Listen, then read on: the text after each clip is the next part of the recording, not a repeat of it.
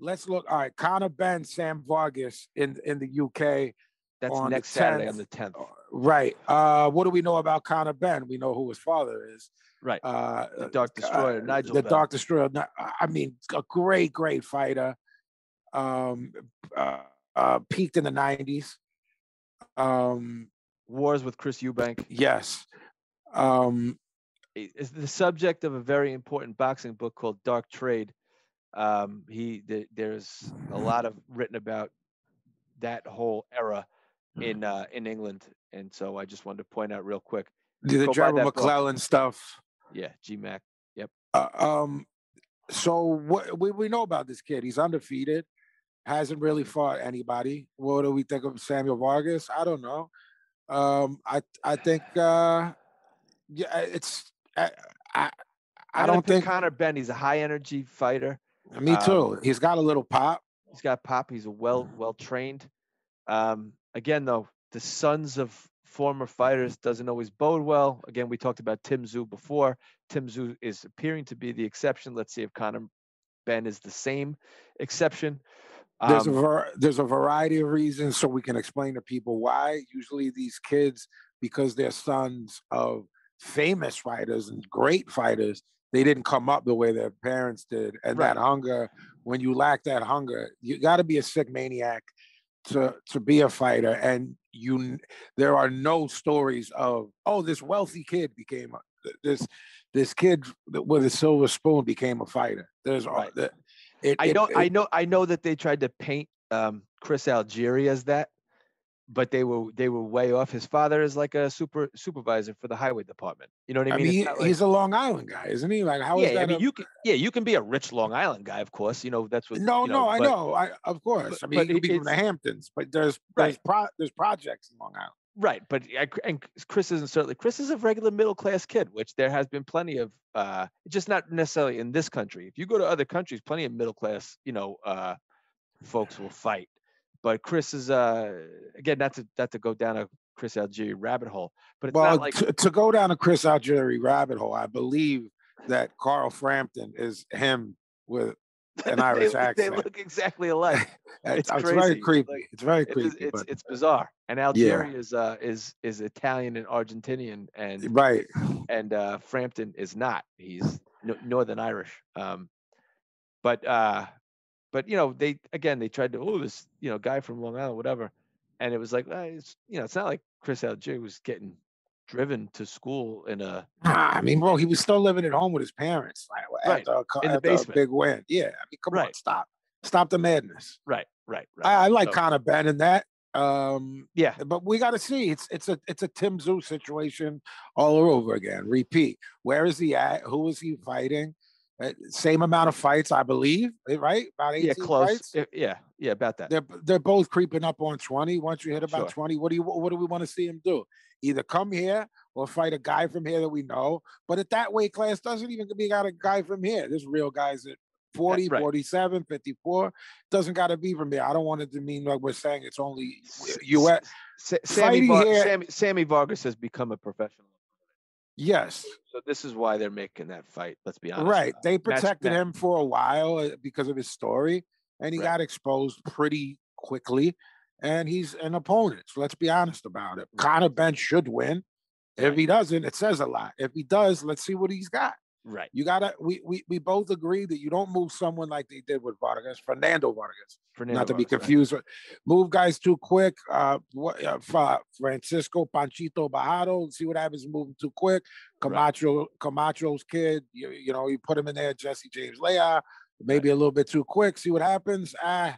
Or maybe you're not exposing them. Maybe they just never had it. But for Vargas, it was too quick for me.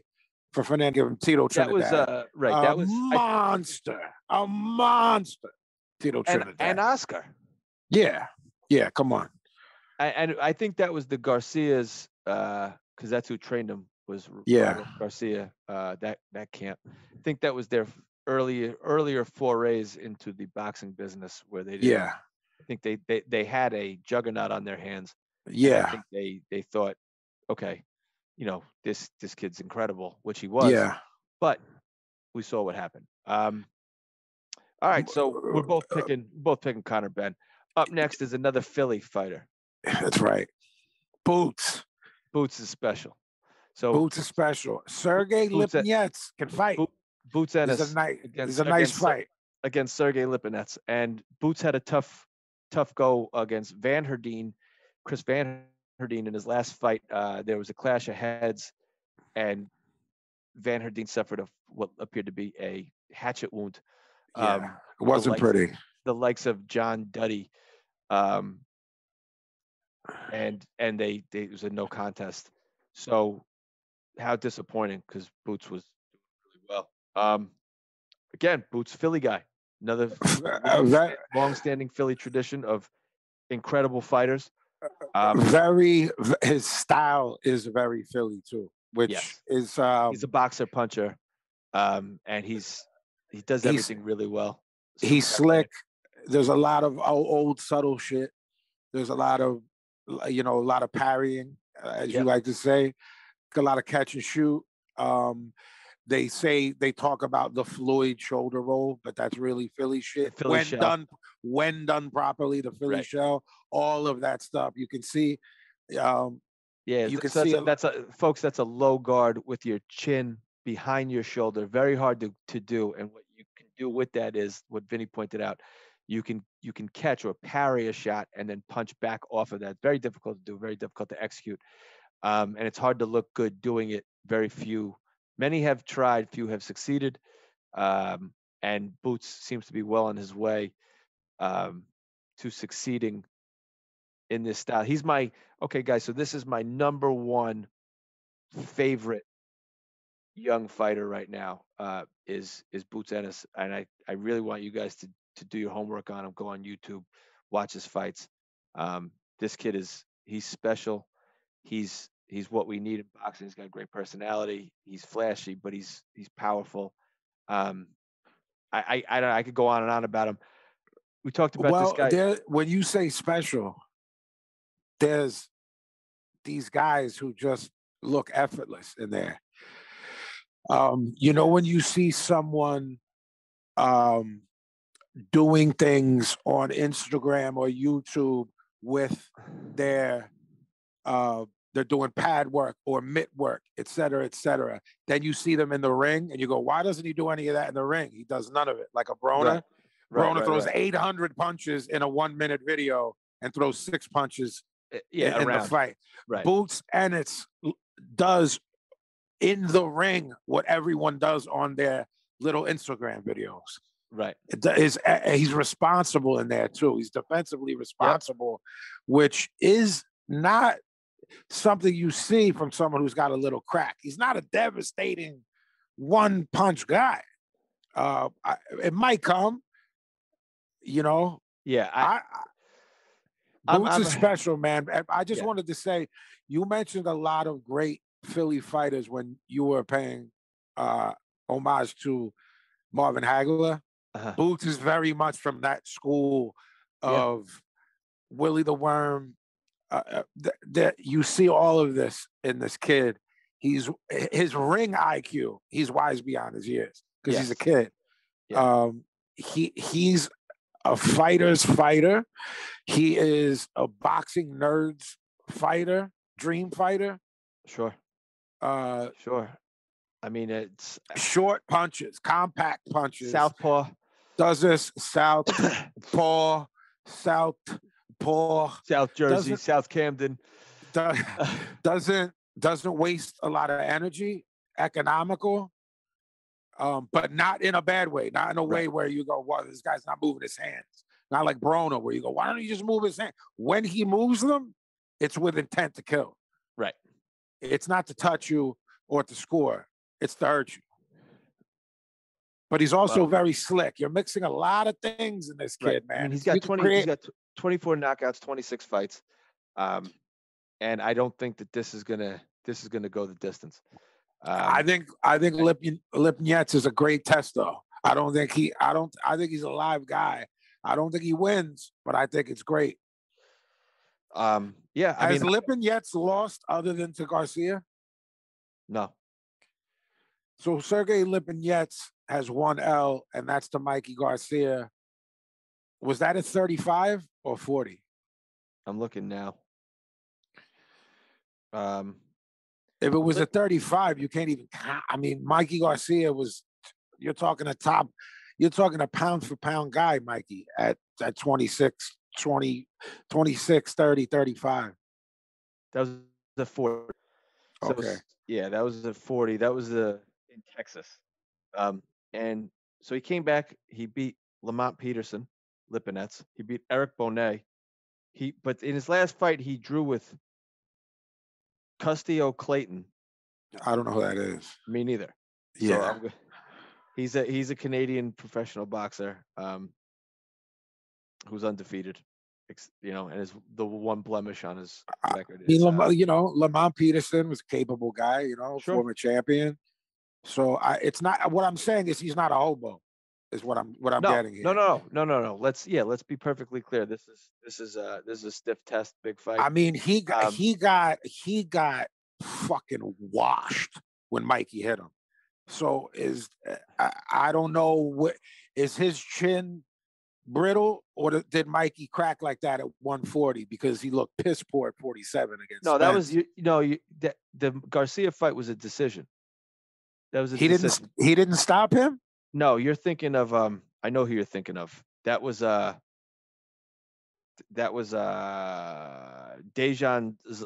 Zlatican, the guy he fell into the ropes. Yes, that was okay. I'm sorry. Yeah. I'm sorry. No, I'm that's sorry. all right. Yeah. So Sergey Lipinets has never been stopped. No. Well, let me say. Sergey Lipinets is another former kickboxer guy. Let me just to give you a quick brief bio, and then had a pretty good amateur career, and then of course at the pro ranks, he's just a tough customer. But does Boots stop him? Boots stops him. If Boots stops Sergey Lipinets. So now let me bring this up. Another guy we talked about before. Now are Boots and Virgil Ortiz. They're around the same age. They're of the same ilk. They're the same weight. This could be potentially an incredible rivalry. Look, when you and I were kids, it's where it's headed. Now, they might not meet. What are they? They're both the same age. They might be when they're 30, with 3 L's. You and I would love to see true undefeated. But Boots is my favorite. This is my pick, guys, for the next guy that you reading about. Which now I probably jinxed him. I'm having a hard time arguing with that. I love that kid Brandon Lee. Oh yeah, he's good. Yeah, he's fantastic. But to the eye test, Boots can be great.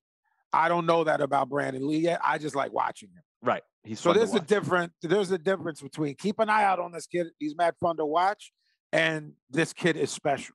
This kid could be a special fighter. Jerron Boots Ennis. It's not just because I'm from Philly, because B loves him and he's B's favorite prospect. He's my favorite prospect. He might be my favorite fighter right now. Oh, that's heavy praise. I love this kid. I love Boots too, man. So I want you guys. If he stops him, bro, that is a statement victory. Yeah, beating him is a very good victory. A UD, a wash. That's a very solid victory over a tough customer. If he catches that fade, that's a I'm ready for whoever at 40. Right. In my opinion. Right. Again, maybe we start moving these guys a little faster, and they won't, but maybe it's time to move these guys a little faster. But again, guys, tune in. That's next Saturday, the 10th, and they're fighting that in Uncasville, Connecticut at the Mohegan Sun. I'm seeing what's next, so I know you're horny. Up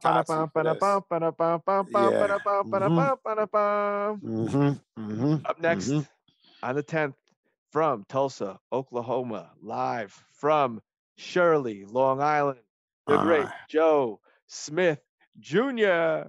Joe Smith Jr. versus Maxim Vlasov for the vacant WBO light heavyweight title. That would make Joe our fourth world title holder. As my nephew once said, it's for the vacant. Vacant? Yeah. So Joe, let me just give you a quick background. Joe Smith, he ended Bernard Hopkins' career This is this is as utterly as we this know is it. disrespectful. He I'm punched not gonna he sit here and listen punched to this. Bernard Hopkins out of the ring. All right, that's how incredible Joe Smith Would you Jr. mind is. would you mind telling the listeners how old Bernard was when that happened? It doesn't matter. Age ain't nothing but a number. Mm-hmm. And Bernard Hopkins is an alien. He doesn't age. Mm-hmm. Bernard Mm-hmm. Hopkins himself told us that. Joe Mm-hmm. Smith Mm-hmm. Jr., however, has the hands of God himself, Uh-huh. and Uh-huh. he punched.